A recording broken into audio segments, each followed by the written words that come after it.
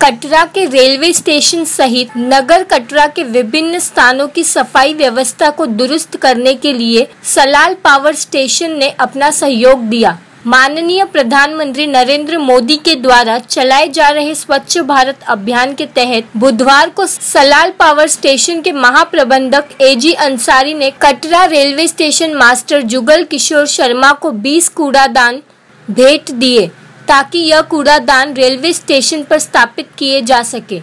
वहीं उन्होंने एसडीएम नीलम खजूरिया को 15 कूड़ादान भेंट की। यह कूड़ादान नगर के मुख्य बस अड्डे पर स्थापित किए जाएंगे। इस मौके पर सलाल पावर स्टेशन के महाप्रबंधक एजी अंसारी ने कहा कि प्रधानमंत्री नरेंद्र मोदी द्वारा चलाया गया स्वच्छ भारत अभियान सफल हो सकता है जब सभी इस अभियान का हिस्सा बने तथा स्वच्छता को अपने जीवन का हिस्सा बना ले। वही स्टेशन मास्टर जुगल किशोर शर्मा व एसडीएम नीलम खजूरिया ने सलाल पावर स्टेशन की इस पहल की सराहना की।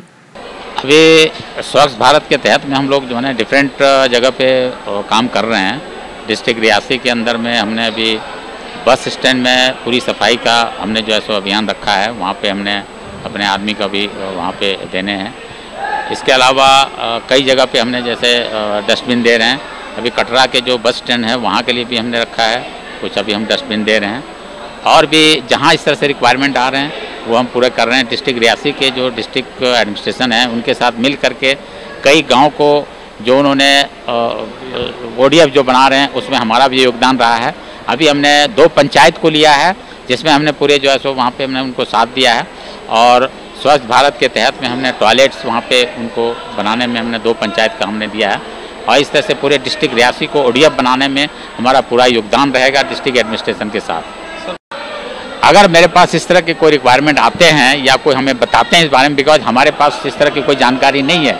अगर कोई जानकारी है तो श्योर इस काम को हम करेंगे और बड़ी फ़ख्र के साथ यहाँ पे बहुत दूर दूर से लोग आते हैं। अगर हमारा भी उसमें कोई योगदान रहेगा तो हम बड़ी खुशी समझेंगे अपने को और बहुत ही भाग्यशाली समझेंगे। ये माता के दरबार है यहाँ पे।